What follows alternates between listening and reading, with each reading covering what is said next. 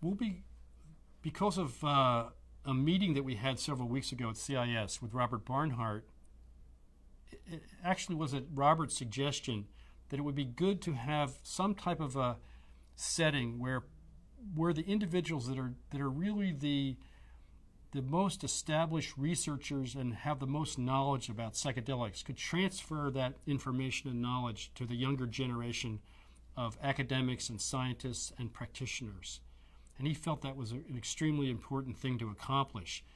And as he was saying this, we had a conversation, myself and a number of other people, and we realized that maybe a way to do this would be have a scientific conference where the mentors and the leading scientists, people like Stan Grof and Ralph Metzner, and the research scientists and the neuroscientists who are studying psychedelics could come together in a scientific conference and talk about their work. And we could invite junior scientists to come. We could invite the general public. It would be a way to have, for the first time, a scientific and academic conference on psychedelic research.